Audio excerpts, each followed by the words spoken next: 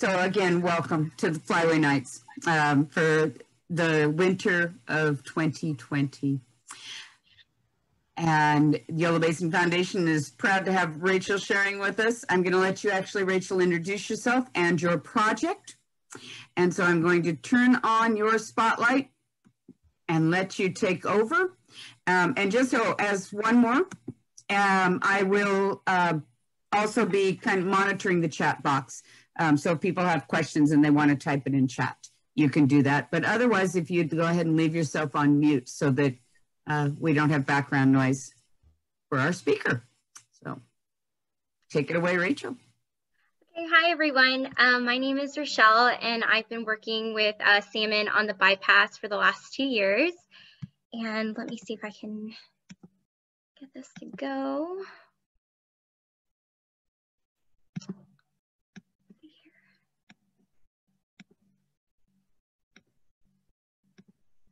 Can you guys see my screen okay? Okay. So this is this year's Salmon on the Rice Project update.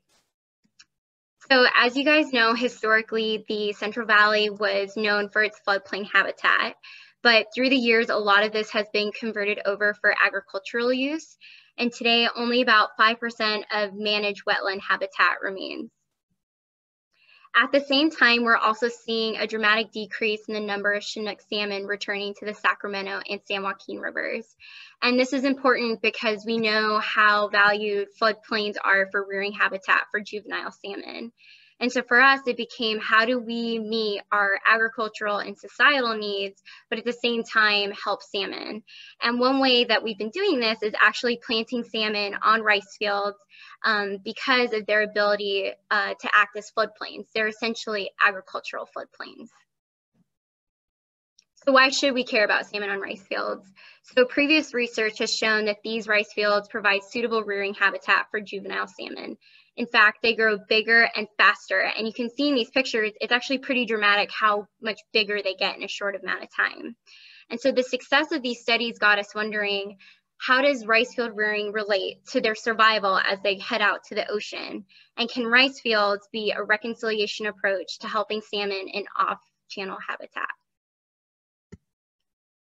So for this year's study, we had 4 main objectives. We decided to conduct a survival study within rice fields to look at their in-field survival. And the reason we did this is a lot of the management agencies have concerns about how many fish can actually survive in these fields given bird predation. We also wanted to add in habitat complexity to see if it would give additional protection for these fish against predation. We also wanted to compare growth rates between 2 different rice farms in the area. And then we used acoustic telemetry to track fish from the city of Sacramento all the way out to the Golden Gate Bridge.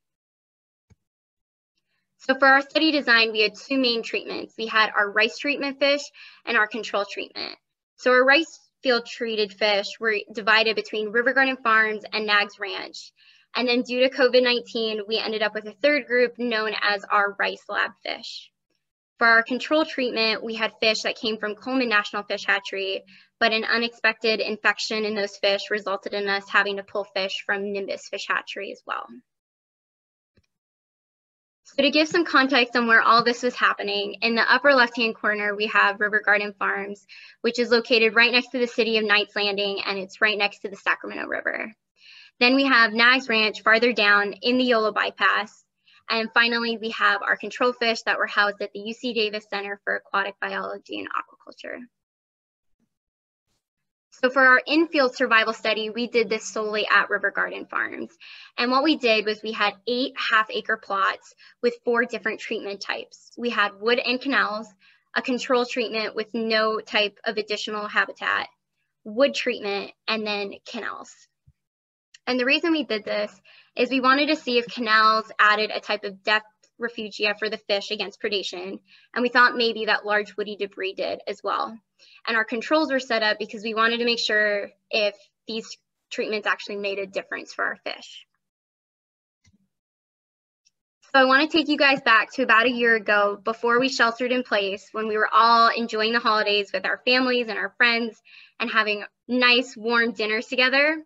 Well, while you guys were out enjoying your dinners, my crew and I We're like the Grinch who stole Christmas, and we went around your neighborhoods and picked up all of your discarded Christmas trees. And we did this because to do our large woody debris treatment, we needed to have enough trees. And considering the time of year, Christmas trees were the easiest things to get. So we had trees ranging in size from 4 to 5 feet, 5 to 6 feet, 6 to 7, and 7 and above. And each plot that required a woody debris treatment got 30 trees each. So to do our infield survival, we planted 1,000 fish within each plot, and we used a 25-foot long seine net in order to collect these fish. The first 30 fish collected from each plot were then used to get growth and weight data.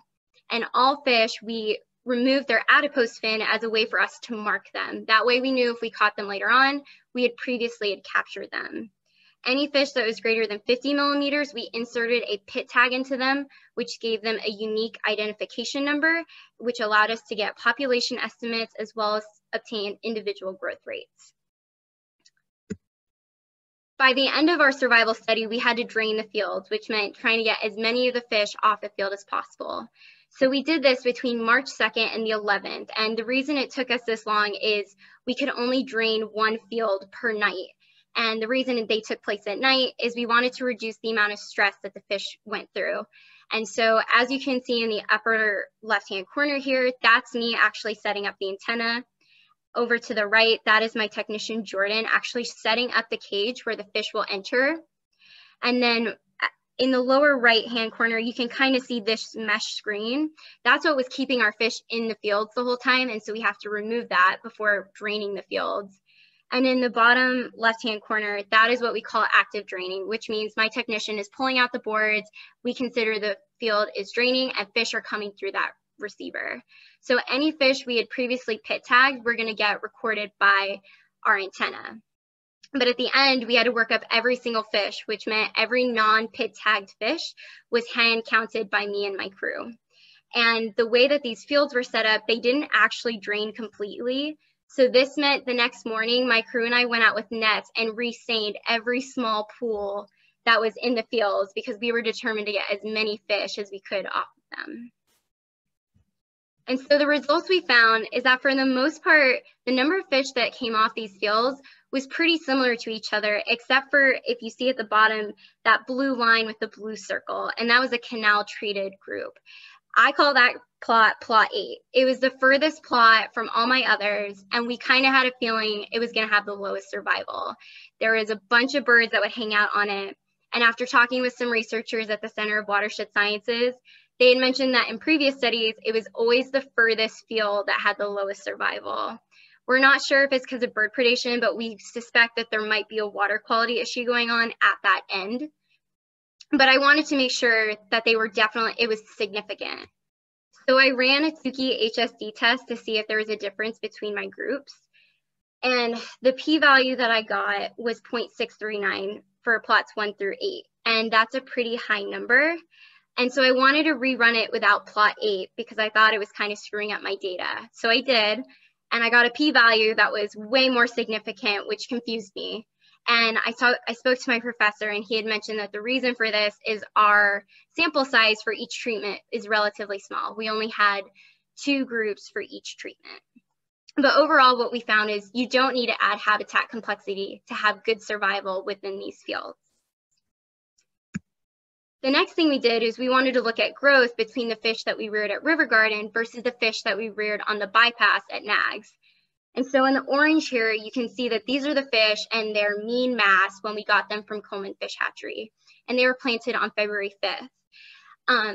A week later, we actually planted the fish at Nags. And then from then on, green became our control group at UC Davis, pink being River Garden, and purple being Nags. And as you can see, both of the rice treatment groups had much better growth compared to my control group. And what was most exciting was actually to see that Nags, even though they were planted a week later, had way better growth compared to River Garden. And so this got me interested to see what was going on within my fields. So this is the data that I collected off a sensor that I had in my fields. And what it shows is, if you guys can remember, at the end of February, we had like a really warm spell. And what happened was the DO actually reached a critical point within my fields where my fish became stressed. And although this could be of concern, what it showed me is that actually these fish are pretty smart and a lot more tolerable than we give them credit for. Even though that there are these extremes where they would do bad, they always return to more tolerable conditions within the day. And the other thing to remember is that my sensors are very stationary. And so my fish had the ability to move around different parts of my fields where conditions could be a little bit more tolerable for them. And the other, The other thing is that in these fields, there's a huge amount of food. And so although these fish are stressed, they can offset that energy by having more food available, which is not usually what we see in the Sac River. And finally, we did our acoustic telemetry study. So we deployed 56 cages with 17 fish each at River Garden Farms. We deployed 15 cages at NAGS with 25 fish each. And then we had our control group at UC Davis. The reason these concentrations are a little different is because originally this part of the study was only going to be done at River Garden, but we had some extra cages and we wanted to maximize the number of fish we could put out at NAGS with the number of cages we had available.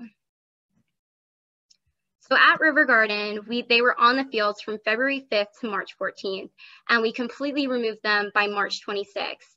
The thing was, with that warmer weather, we got concerned that maybe the fish wouldn't do well. And what ended up happening is, as you can see in this bottom center picture, we moved the fish to an irrigation canal, and that ended up being a problem. This irrigation canal gets water directly from the Sacramento River, which doesn't have a lot of food. And that meant all my fish, who are super happy, healthy, and fat, ended up losing weight by the time I wanted to tag them. At NAGS, we planted fish on February 12th to March 16th.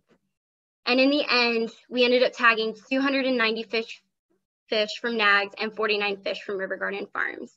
We used an SS400 acoustic transmitter, which in this bottom right-hand corner, you can see how small it is. It's actually smaller than a quarter. But because the fish had lost weight at River Garden, they weren't big enough for me to tag them. So those that were tagged were released on March 16th at Elkhorn Boat Launch Facility, along with 1,600 chaperone fish that were not tagged. And thanks to NOAA, they have this really cool real-time tracker where they can estimate how many of my fish might have made it to Benicia. So right now, from my March release, they suspect that at least 4.4% of those fish had made it to Benicia. Because of COVID-19, by March 18th, Yolo County has started sheltering in place, which is right when I had released my fish. So that meant all those small fish I couldn't tag now had to be brought back to the lab, and they became known as my rice lab fish. My control group was originally fish that came from Coleman National Fish Hatchery, and when they finally did obtain a big enough size for me to tag them, we realized that they suffered from a bacterial infection that's quite common in hatcheries. And this meant that I then had to kill all of my control group, give them antibiotics, wait for them to get healthy, and then re-tag them. At this point, I didn't have enough fish to do the original control group, so I ended up making 2 new control groups, one that came from the original hatchery I worked with, and another group from the Nimbus Fish Hatchery. And this is kind of the timeline of the full story of this project. In this first half of the graph, it's the growth data that I showed you up until mid-March. And then you can see between mid-March and mid-April, that was us moving the fish off the field into the lab and waiting for them to get of size. By mid-April, we realized our rice fish could be tagged, but our control fish couldn't, so that just meant more waiting. By the end of April, early May, we had prepped for surgery. And by early May, we actually did our second round of tagging. But like I said, shortly thereafter, my control fish got an infection, which meant I got delayed 2 more weeks. And then I had to do a 3rd round of tagging right at the end of May, which is towards early June, which I'm sure most of you know that is a really late time to be releasing fish. So for this second fish release, we ended up releasing 300 of our rice lab fish, 213 of our Nimbus control, and 109 of our Coleman control, and we released them at the same boat launch facility at Elkhorn. And this was done on May 31st. And based on the NOAA receivers, they think that only 1.4% of my rice lab fish made it to Benicia, 2.1% made it from the Coleman group, and 0.5% from Nimbus. And again, the numbers actually were slightly different for each group because by that point, a lot of my acoustic tags started to malfunction. And so we were only able to use the ones that were working properly. At the same time, although this was late in the year, there was a release done by Coleman 2 weeks before us to see if how many fish would make it from the Coleman hatchery down to Benicia, and their survival was predicted to be 0% at this time. So despite all this, I felt like we learned a lot this year. The first thing was how difficult it can be to do a controlled scientific experiment in the field. As you can see in that picture, we're trying to repair a berm, and we probably spent hours trying to repair the berms of these rice fields. Every time you guys heard the wind or the rain, my crew and I were thinking, how bad were our berms about to break down? We didn't want water topping over. We wanted to make sure that all of our fish were kept separately. The other thing that was big to us was that we realized all that work we put in for habitat complexity, it turned out we didn't actually need it, which was a cool thing because this project is helping inform a practice standard for farmers. And it's really nice to tell a farmer that they don't have to add a bunch of Christmas trees to their rice fields to help salmon. The other thing that we learned is how difficult it is to try and keep water flowing through these fields. As you can see in the picture, there's a bunch of rice straw clogging up my screen, and that's terrible. What it does is it disrupts the food flow, so that means there's not new food coming into my fields. It also means that the oxygen in my field is dropping. So when that water runs through the screen, it actually generates a little bit of oxygen, and the fish actually like to hang out at that spot because it tends to be a little cooler. But when it blocks up like that, it causes the water to be stagnant and get really warm. And it seems like every day we were trying to clean those screens. But in the end, all this hard work wouldn't have been possible without my small army of people to do it. Thank you so much to the Yolo Basin Foundation for helping me out. I was able to buy some acoustic receivers to track my fish, and this crew right here was a lifesaver. They always put a smile on my face no matter what fire or pandemic was going on at the time.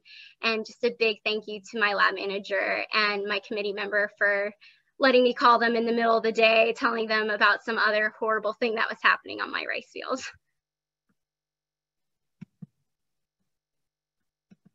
And that is it.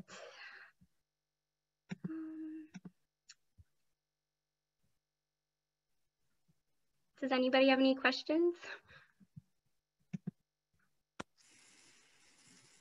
I have a question, and that is related to the work you had to do to remove the fish as you were draining the fields.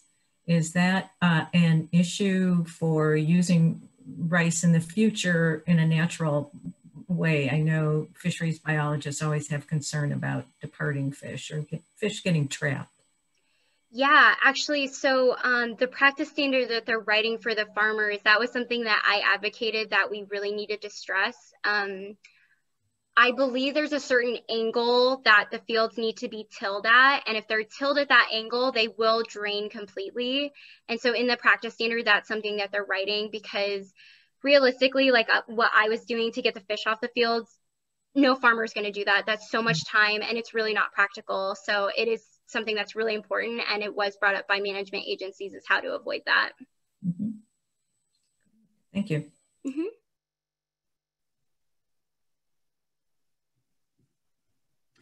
I have another question that came in. It says, I may have missed it, but is the study toward planting fish in rice? Yeah, I think there's definitely a lot of interest in planting more salmon on rice fields, but I think the future of this kind of research is geared more to how farmers can modify their fields post-harvest, that if the bypass activates, what can they do to make it so that it's better for native fish. Obviously my study was specifically salmon, but I know the direction that most of the scientists want to go in is like, how do we benefit all fish that have access to the bypass? Because I think with the new additions that they're making to the Fremont Weir, it's supposed to flood more regularly.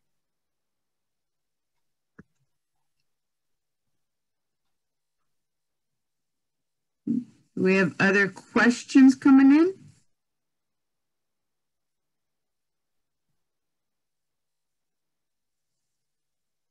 I am not seeing other questions.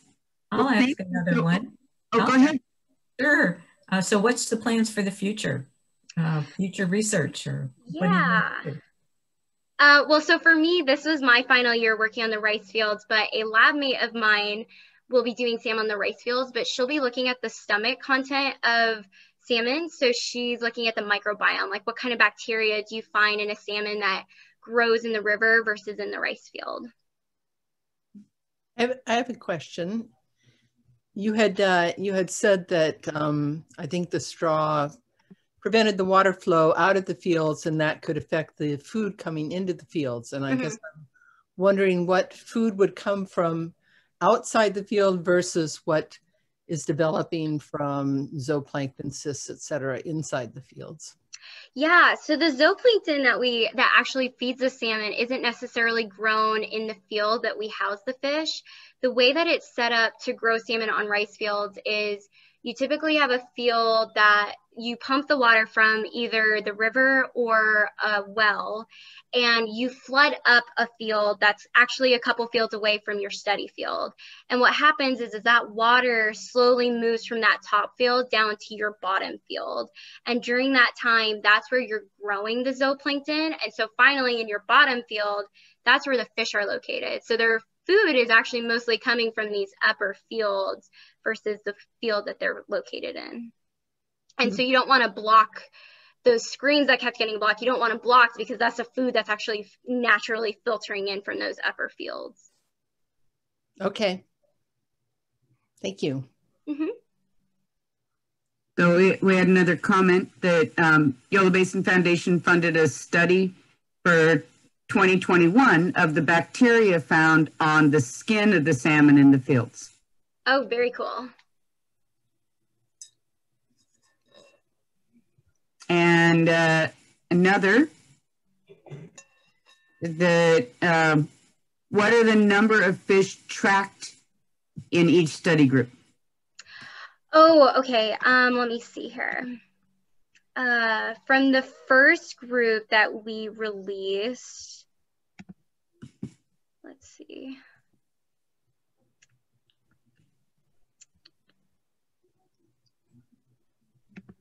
From the first release, we had 295 fish from nags and 49 from river garden. And then for the second release, we had 300 rice lab fish, 213 fish that came from Nimbus, and 109 fish that came from Coleman.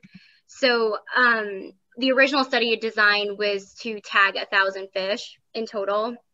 But in the end, with the number of fish we had available and the number of tags that were working, it ended up being like 966.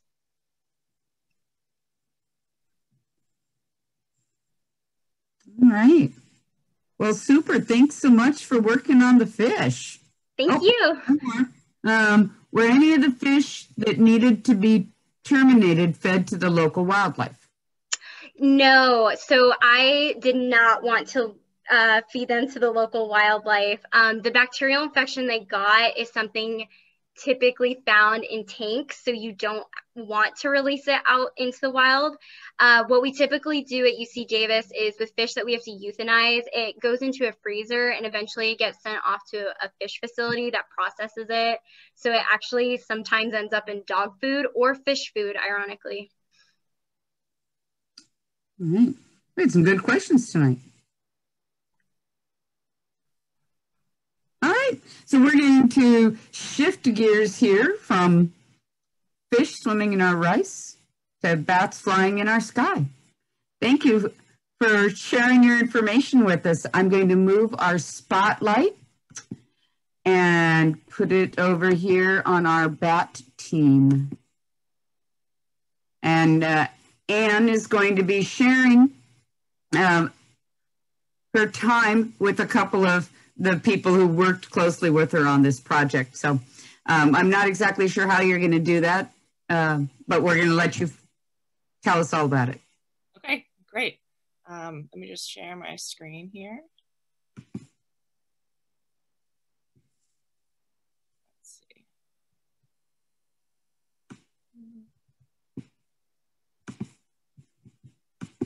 Okay, hopefully that looks all right. Looks great.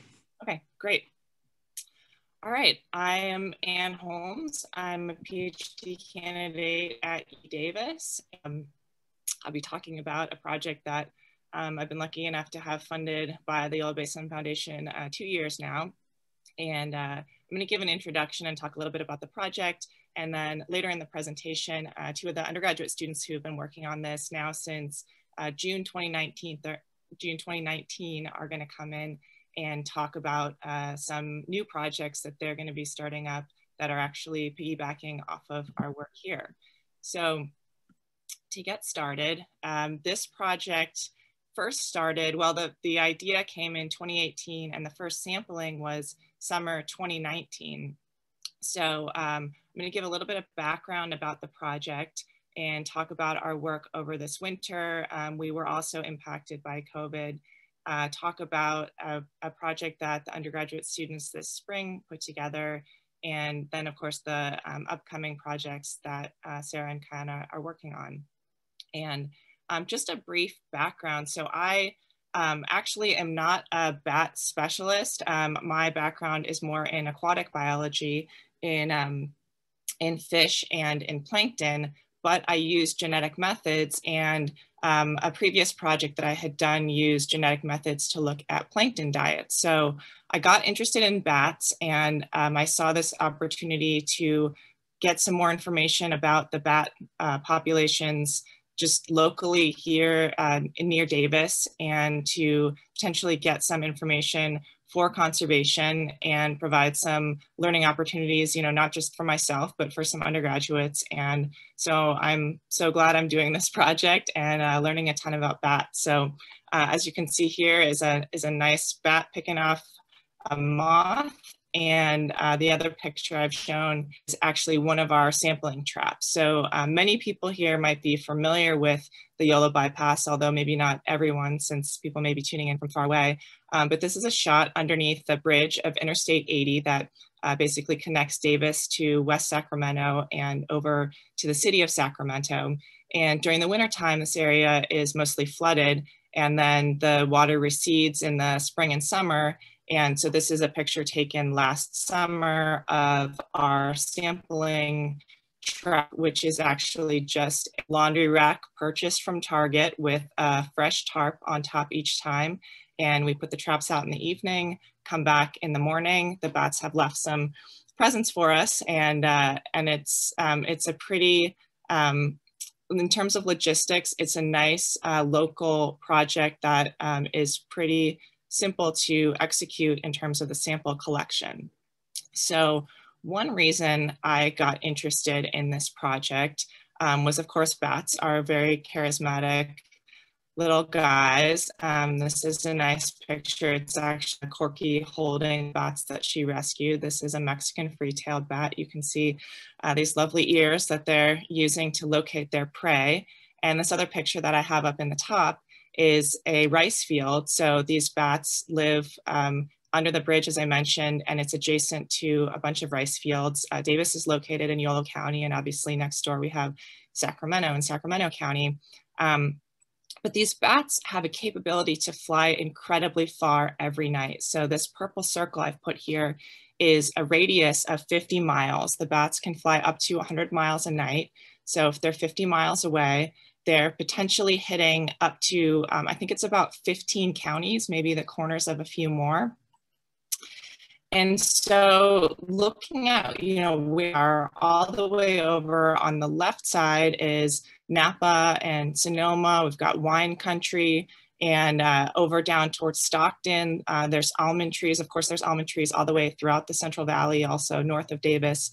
So these bats really have an opportunity to pick off some pests from a really large area. And of course, there are bats all over the landscape, but this colony under the bypass is estimated to be about 250,000. So that's really quite a lot of bats, and many people may have seen them already and know just the sheer numbers that are out there.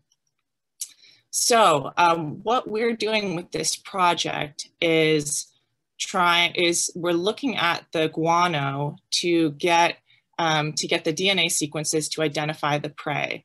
And previously, the traditional method of examining bat prey or any kind of prey is to do a fecal dissection. And you can imagine that dissecting tiny guano pellets, they're only a couple millimeters, under a microscope, you might find bits of legs or other bits of insects, but it's really difficult to get a broad picture of all the different species that the bats are consuming. And genetics does quite a good job of connecting all these, tiny bits and digested parts with an actual species name. And with that species name, we can actually put that data into conservation plans and really gain a better understanding of the benefits that bats are providing. So I'm going to go into the details of this genetic method, and I'll sort of explain how far we got before COVID became an issue. And you can see this nice little cartoon has these colorful graphics of species, and then so I'll explain kind of what's going on here. Unfortunately, when we're in the lab, we're just moving around colorless liquids, but it's nice to see these cartoons and to get more details. So we call the genetic approach that we're using a barcode, and basically much like a supermarket barcode, that genetic sequence can give us an identification. So this is just an overview of our workflow. On the left, you can see that these are on the bottom picture is that tarp that I put up on a previous slide, and one of the crew, either myself or one of the students, is actually collecting the guano pellets off the tarp. We put 10 guano pellets into a sample because the DNA is sort of degraded, and we want to make sure that there's enough DNA to actually give us a good result. And then we process these genetic samples, and on the bottom here is the machine that we're using. This is called an Illumina MySeq. It's a genetic sequencer, a high throughput sequencer. There's a number of them at the UC Davis Genome Center. This is sort of a mid-range sequencer. There are more powerful ones and there are smaller ones, but it really suits the purpose really well. And these sequencers were developed for human medical uses, and then the cost in the last down quite a bit, so we can buy them to these other cool projects. So in order to prepare the DNA for sequencing, we're using, we first are isolating the DNA from those samples. So, a guano pellet's got some cells and other materials, and we need to have the DNA separated from all those other, cell membranes and the exoskeletons of insects and things like that, which are problematic. So a DNA extraction, and then we're using something called a primer. So the primer is what isolates this genetic barcode. And this is really the power of this technology. So it's been applied across a whole range of different uses, from human microbiomes of different types to, you can look at ocean plankton, diets, soil composition. So it really has a broad range of applications. And it's done in 2 steps. So this is what we worked this winter. So the summer was collecting the samples. Summer of 2019 was collecting the samples, extracting the DNA. And then in the winter time, we're working on getting these samples prepared. So isolating the barcode and attaching these second primers, which is what the sequencer needs to actually read the DNA. So top to bottom, this is kind of a workflow of how the primers isolate and then label the DNA in a way that the sequencer can read it. And although with myself and the undergraduates working on these samples, got some samples ready before March, you actually need about 100 samples to do the sequencing. So a sequencing run, it's about $1,500. You want to run a full sequencer to sort of get your money's worth. And so unfortunately, even though we have some samples ready, we couldn't proceed. And then we had the shutdown and weren't able to get into the lab as much. We're still kind of limited. So we're moving along with this sample preparation and getting closer to having a sequencing run, but unfortunately no data yet. So we sort of had to turn to while we were slowed down in the lab. And so we skipped ahead from the sequencing and looked into the data part of this project. So when the sequencer runs the samples, it doesn't provide a species ID. What it does is gives a sequence of the nucleotides, so A, T, C, and G, basic DNA that all organisms have. And then it spits out a file that's usually a gigabyte or more. So it's a very large file, not something that can easily be looked at on a laptop. In fact, if you try to open it, it'll crash your basic home laptop. So we look at these sequences, match them to known sequences through programs, and programs draw on reference sequences from something like the Barcode of Life database. So up on the right is just a screenshot from the Barcode of Life database showing where they have sequences from. So we're getting closer to having good coverage around the world, but obviously there are lots and lots of organisms, especially when you're talking about insects. I mean, there's tens or hundreds of thousands of insects in our region, and you really need these high-powered coding programs to be able to look at this kind of data. So that is what we ended up doing. We've got, I'm sure lots of people spend lots of time on Zoom. This is a screenshot. So Sarah and Kayana, who will be talking in a bit, are on this, and also Cheyenne, who's another undergraduate who finished in June, was working on the project this winter and summer. So the lab research turned into Zoom research, and one of the ideas that they had for an independent project was actually to create some of these reference sequences, and that was not possible once COVID happened. So students did some interviews with folks who are more knowledgeable about insects in our region, and sort of got the basics of working with DNA sequences and these coding skills. Since then, Sarah and Kayana have done a whole workshop using these coding skills. So gaining a little bit more fluency with what's basically a new language. And I went through this process a few years ago as a graduate student. So it's really cool that they're starting to get into this. And also working on communicating results through science communication. So what they were able to do was take this work to the UC Davis Undergraduate Research Conference. It's an annual conference, obviously, for undergraduates, and talk a little bit about these back-end data analysis and reference sequences that they looked into and gained some fluency of. And I think it also provided a lot more context for how do these methods work, why are we doing things the way that we're doing them in the lab. So they had a wonderful presentation. This was also a virtual conference, so they created a video and folks came and watched the video and had some good comments from UC Davis professors and other folks who watched their presentation.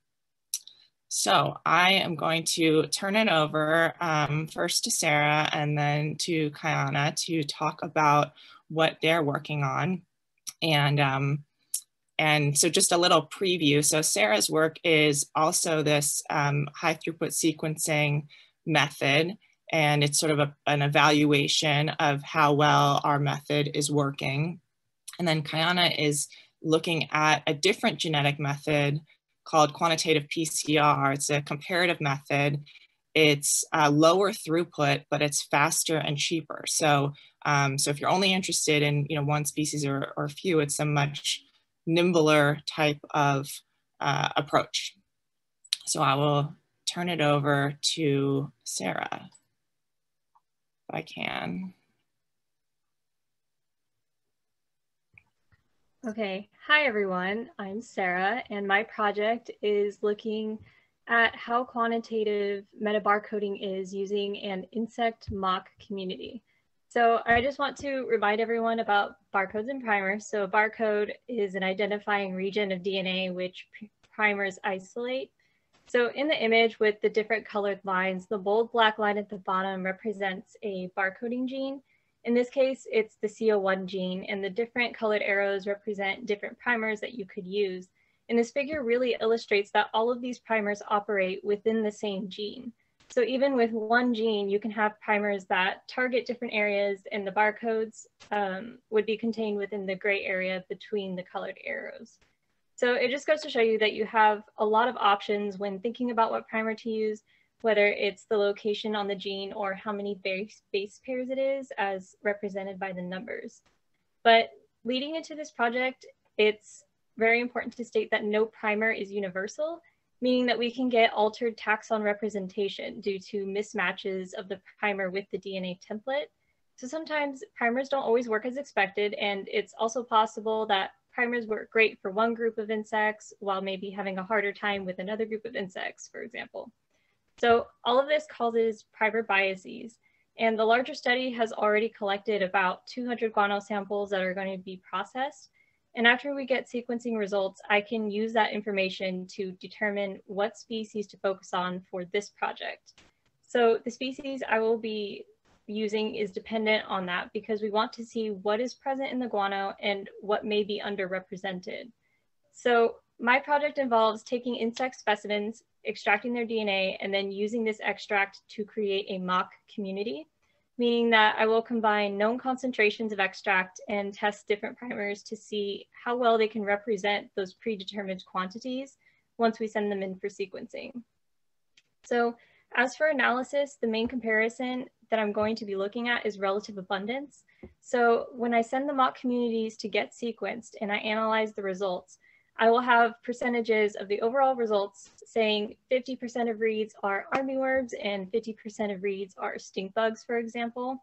But that doesn't automatically mean that the bats are eating half armyworms and half stink bugs. It just means that for this sample, that's the distribution of reeds that we got. So the comparison here is how those percentages differ between primers and how they will they be accurate to the amount that I put in. So do the primers produce the expected abundance of those species in the mock community, or do they produce something different, and how do those primers compare to each other in that sense? So this looks at how well the primers represent the true amount of biomass consumed as it relates to the bats. So that's the quantitative aspect. We're trying to see if we can draw a parallel between these two ideas. And as an additional interest, I want to see if primer degeneracy affects relative abundance. Primer degeneracy is just a measure of how much variability a primer is willing to allow. So that's having a primer allow for some differences in the template strand and still binding to it versus having a primer with more rigid criteria where it wants a closer match before binding. So it's really just seeing if that's a factor in relative abundance. And overall, seeing the differences between these primers will help inform things like conservation or reserve managers. So they have a more complete understanding of the bats' diets, because while metabarcoding can tell us a lot about what's in their diet, due to primer biases, those results can have missing parts to it. There may be things that are underrepresented. So that is my project. And now Kiona is going to introduce her project, which uses qPCR. So thank you. Hi, everybody. My name is Kiana Earwood, and Anne and Sarah have explained the details of metabarcoding and how we've used this method for the bat diet metabarcoding project. But I want to compare metabarcoding methods with qPCR detection. qPCR, or quantitative polymerase chain reaction, is another method used for species detection that monitors the amplification of a targeted DNA molecule during the PCR instead of after, and also instead of having to build a metabarcoding library and then sending it to a sequencer and waiting for results. So qPCR overall produces quicker results, it's less expensive, and it's also good for focusing on one specific species. In order to compare these two methods, I will be analyzing the presence of the brown marmorated stink bug within the Mexican freeze-held bat guano, using the extracted DNA from the guano samples we collected last summer, and then taking them through the qPCR process. Bats are known to be natural samplers because they eat agricultural pests, and that allows us to obtain evidence of insect presence in a specific area through their guano more quickly than setting up traps and catching the specific insects themselves. So I'm focusing on the brown marmorated stink bug because it's a newer nuisance species in California with the potential of becoming an agricultural pest. So using qPCR detection could offer information to farmers for improvements in agriculture, as well as using bats for potential population control of pests. The benefit of using qPCR instead of metabarcoding specifically for one species is that it produces results more quickly as an early warning detection, so we can see how rapidly the brown marmorated stink bug population could transition into an agricultural pest. However, because we don't have the metabarcoding results yet, it has not been determined if Mexican free-tailed bats are consuming large amounts of the brown marmorated stink bug. So if that is the case, then I'll just refocus my project on a known common agricultural pests like the corn earworm to see its abundance in the Yolo Bypass area. And on the slide, you can see at the top right, that's a picture of the brown marmorated stink bug. And then at the bottom, you can see the larva of the corn earworm. And then of course, the bats would be eating the adult because it's the stage of it flying. Thank you. Okay, great. Thanks, guys. So I'll just close it out and say thank you so much to the Yolo Basin Foundation for funding this work, and the many people who helped with the work or provided some background information or gave us access. We just received a lot of support and enthusiasm. So it's really been a great project to be a part of. Thanks so much.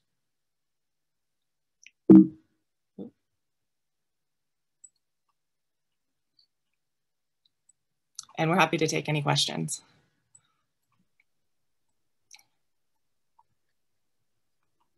I'm wondering, has the marmorated stink bug reached recognizable densities in the area? Has it become a pest at this point? Or...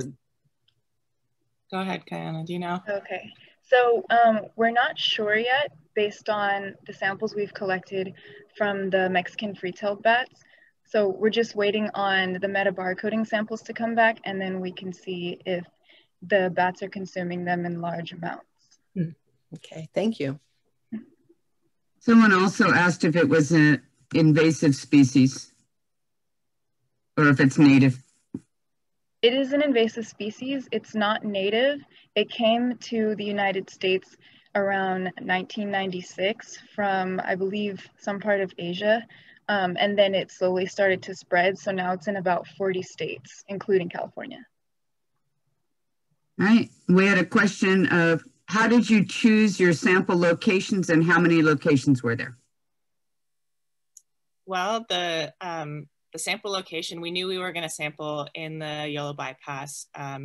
And we thought about sampling, throughout the bypass itself. But for those of us who've been in there, you know that it can take quite a long time to drive from one end to the other. So the roads are not easy access so much. And so we basically sampled, the traps moved around a little bit underneath the bridge, but we sampled right off of the frontage road at the very east side of Davis. So right before you head over the bypass to head to Sacramento. It's great because it was a very easy location to get to. That was a huge benefit of gaining experience on this project. Is an easy field site, and you can really focus on making having good science. And so we did find that the bats sometimes moved around a little bit even within that small area. So we didn't always get a sample under the exact same spot. but we were always in that general area right by the gate to the Yolo Bypass. Given a little bit more time, it would be nice to sample further east, but it adds about an hour a day to sampling, you know, half hour to get out there on the dirt roads and half hour to get back. So as a new project, it was, I think logistics were prioritized over a massive sampling effort, but at another time, it would be great to add more locations, you know, once we have some initial data. Is the production of primers uniform to minimize degeneration or otherwise generate reliable results? Sarah, do you have any thoughts on that? I'm sorry, could you repeat the question? Is the production of primers uniform to minimize degeneration or otherwise generate reliable results? So primers aren't created with uniform degeneracy.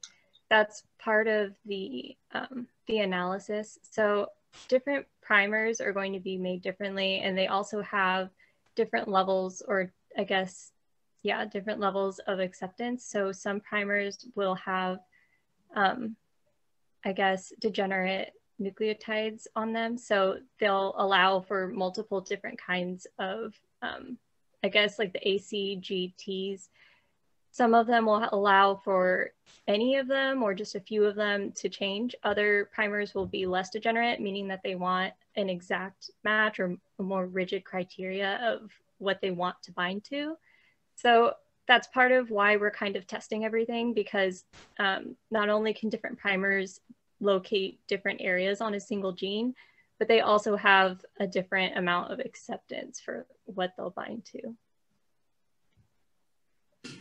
When do you hope to sequence the samples you collected? Well, we're closing in on 100 samples. So hopefully in the next month. We've sort of made our initial contact with the Genome Center. So the Genome Center is actually up and running for COVID testing. So they're quite busy, but they're still handling academic jobs as well. So, you know, soon, hopefully this month, early next month. We've been waiting for data for a long time, and we'll be really thrilled to see what we find. Is the supply of guano held back in case you switch from the stink bug to the earworm? So I'm guessing that's Kiana? Yes, there's enough guano sequenced DNA in case I switch from the stink bug to the earworm. I want to tag on that. How come the earworm instead of the armyworm? Well, the earworm, when I was doing research to find what insects are commonly eaten by Mexican free-tailed bats in this area, the earworm just seemed like it had more support. I could look into the armyworm, but I just decided, I mean, there are multiple species in the area that are known to be eaten by Mexican free-tailed bats, but I just decided that I would want to look at the corn earworm. I know there's a lot more on the earworm, but the reason I asked about the armyworm is because armyworm is the one that affects the rice. Mm-hmm. And although these guys could go anywhere, I'd like to think they're protecting our rice. All right, next question is, I'm watching from Baltimore tonight, and I'm wondering if the fires have an effect on the wildlife and the research. That's a great question. So we were also able to do some collections this summer, and you know, generally we were impacted by fire and smoke, obviously not in our immediate area and not immediately in bat habitats. You know, we were a little wary of going out when the air quality was really bad. So the direct habitat of these bats isn't affected, but clearly there are fires in areas that they're capable of flying to. I know there was a study out of, I believe, UC Santa Cruz, you know, in a different habitat that actually showed that the bats benefited from fire in the long run. So it actually opened up new habitat for them. So it could be that in the short term, their feeding may be impacted, but in the long term, it creates habitat. Our study we're not really set up to study fire in this study. We're figuring out the methods, as you can see. But it's a really interesting question. I'd love to know more about how bats are impacted by fire. Are all the bats Mexican free-tailed, or are other species also present at the sampling roost? Yeah, so that's a great question. I mean, information from Corky and others suggests that in the Yolo Bypass, it's mostly Mexican free-tailed bats. We actually can also analyze the guano for the bat DNA. So some of their DNA comes off on their guano. And so that's kind of a subsequent study that we could undertake to at least, it may not provide exact numbers, but at least give us a hint of what other species might be roosting there. Or if not, maybe we look and we only find Mexican free-tailed bat DNA. It's hard to know. So that's a question DNA can answer. And we might look at that. But according to the best information, there are other species there. They're just not the dominant species. And what is the average number of scat you collected on the drying rack in a night? Pretty variable. Sarah and Kayana, do you guys want to chime in? I mean, it's... I don't know how to give a good number for an estimate, but it would vary. Sometimes it would be a lot, and sometimes it would be only a few pieces. What's a lot? What's the most number? What's the highest number? Oh gosh. Well, we wouldn't really count the amount that would be on a trap, but there were times when the trap was just completely covered in guano. I don't know if you remember, but the traps have troughs in them because that's what we basically used to make sure that we actually caught guano and it didn't just fly off with the wind. Sometimes those troughs would be pretty filled with guano, and it's basically just like a guarantee that we're going to get all the guano that we want that day. But sometimes, we even sampled at one point and there was no guano on a trap because the bats completely left. So, we weren't sure why, but they just weren't there. So yeah, it's really variable. Overall, though, I would say we had enough to get about 15 samples of 10 pellets. So, I mean, I would say when the traps were full, there was thousands of pellets. I mean, we maxed out at, 10 times 10 or 15. So, we would collect 100, 150, something like that, and like these guys were saying, I mean, there's some days the trap is just covered and we go out there in the morning and they're still covering us in guano. We're getting pooped on. So yeah, super variable. They're probably moving around, in different spots in the roost. So so no nightly weighing of traps? Nightly weighing? That was the question, yes. Oh, we did not weigh traps. Yeah, we kind of collected what we needed. This is a great method because it's non-invasive. It's pretty simple. Any guano beyond what we needed for our samples was, turned back to nature. So, yeah, we did weigh the samples that we were sequencing, but we didn't weigh the total amount of guano, which would be interesting to study, just not what we're set up to study for this. Are there other questions people have tonight?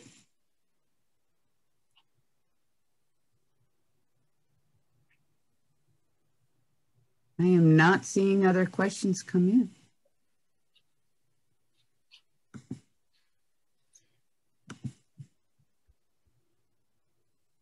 Really exciting. I know that it had to have been frustrating for both sets of work when the shutdowns occurred. And I appreciate that you shared with us a little bit about your struggles and the ways that you overcame some of that and the work that you're continuing to do. And looking forward to seeing what some of those outcomes are too, of course, from the personal side, because I want to know what those guys eat, right? So I'm thrilled that we had so many people come this evening, learn a little bit about salmon, learn a little bit about bats. Next month, again, we're going to be having a presentation about the red fox. And I'm hoping that we'll learn a little bit about the red fox. I'm pointing to our demonstration area here that visits us at night and leaves us some, I don't know, you call it scat? I guess you don't really call fox droppings guano, do you? Yeah. But anyway, maybe we'll learn about their scat too. I don't know. Again, we're Yolo Basin Foundation. We're the nonprofit organization here that does all the education programs and advocacy work for the Yolo Bypass wildlife area. Bucks for Ducks is right around the corner. If you're on our email list, you should be getting information, and you can see some of our videos that we've been doing, showing you a little bit about how we're still doing outreach and sharing with our school groups. And we're getting ready to get going on our Saturday tours. And we're even thinking about what is Duck Days going to look like in February, and all that kind of good stuff. So wonderful art, wonderful photos. So I hope that we see you. Gosh, that's just a week away at Bucks for Ducks.